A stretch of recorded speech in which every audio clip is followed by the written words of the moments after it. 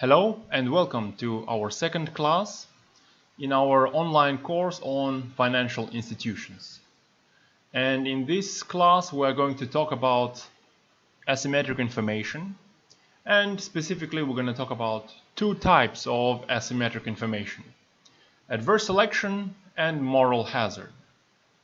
So let's get to it. First of all, I think many of you guys would agree with me that in the modern world, information and knowledge is power and key. In the modern world, information is key for finding out about the best deals in many different areas of our life, be that your business or personal life. I think you would also agree with me that not everyone has the same amount of information on a myriad of topics. Some of us might have an advantage in the amount of information we have for some topics, and we might be at a disadvantage in relation to other topics, especially if the topics are relatively complex. The difference between the amount of information people have about a given topic or about a given issue is very common in finance. And be that in finance or in any other area, this situation is called asymmetric information. Asymmetric information is basically a situation when some parties to an interaction, be that business interaction or any personal life interaction, have different amount of information about the topic of the interaction. And it doesn't necessarily have anything to do with whether the participants in the interaction are smart or dumb.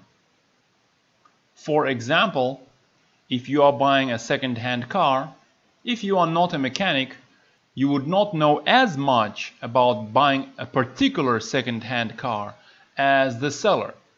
In this situation, you, the buyer, and the seller of the car are participants in one interaction, and one of the parties to these participants, namely the seller, has much more information about the topic of the interaction, namely the second-hand car.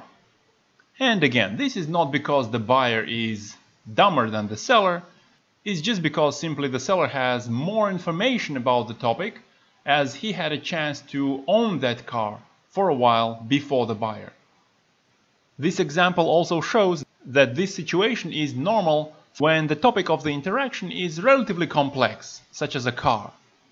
If instead you are buying an apple or a banana, most likely you as the buyer and the seller of that apple would know equal amount of information about the topic of your interaction, namely the apple.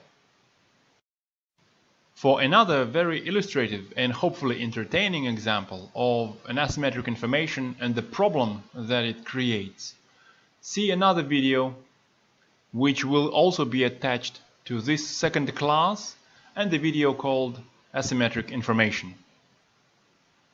For now though, in this video we continue with different types of asymmetric information. There are actually many different types of this situation. We are going to talk about two of those: adverse selection and moral hazard. Let's describe these two, starting with the adverse selection. Adverse selection is a situation that actually happens before the transaction, before the interaction. And let's have a look at an example in finance so that it is a little bit easier to describe and understand what is adverse selection. It's a situation where one of the parties to the transaction has better information than the other. And the third feature of adverse selection is that, on example of finance, specifically an example of borrowing, bad borrowers, which are usually associated with adverse outcome. Here's the clue in the name: adverse selection and adverse outcomes. Bad borrowers are more likely to be selected. Again, a clue in the name. Bad borrowers are more likely to be selected because they will probably apply more efforts in seeking an approval for a loan compared to good borrowers who probably don't need the loan as much. So to recap, adverse selection is a situation when the counterparty that you don't want to choose is actually more likely to be chosen for your interaction. Hence, of course, it all happens before the actual interaction or transaction. Now about the moral hazard. It happens after the transaction. It is a situation when one party to the transaction has an incentive to change the behavior as opposed to the promised one after the transaction actually takes place. And there is danger or hazard, again a clue in the name, that borrowers would engage in undesirable or immoral, again a clue in the name, immoral behavior that will make repayment of the loan less likely. For an example for moral hazard, let's have a look at a purchase of an insurance for a car.